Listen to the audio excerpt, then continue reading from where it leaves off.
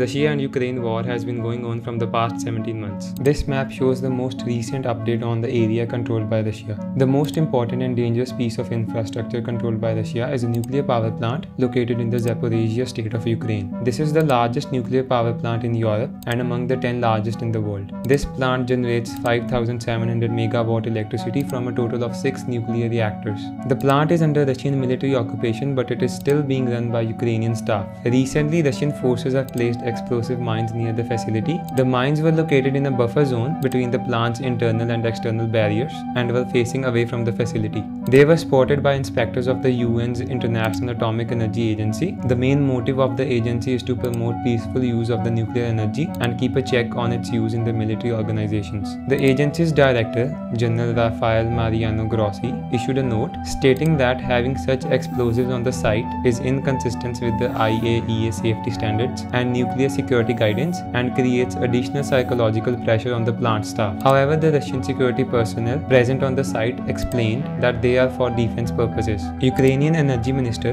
German Glushenko told in a statement earlier this month that it might blow up at any moment, we just don't know when. Russians have completely cut us off the safety monitoring systems. Another point to note is that the 6 reactors of the plant have been shut down since September, but the facility's access to the Ukrainian power grid, which is required to power the cooling systems, has been regularly disrupted. As Ukrainian troops have been slowly advancing in the Zaporizhzhia region, Kyiv officials are afraid that Russians might try to create a diversion. Now, even if the plant explodes, the reactors being shut down limits the risk of fallout from an explosion. But people living within 20 miles of the reactor should be aware of the safety procedures.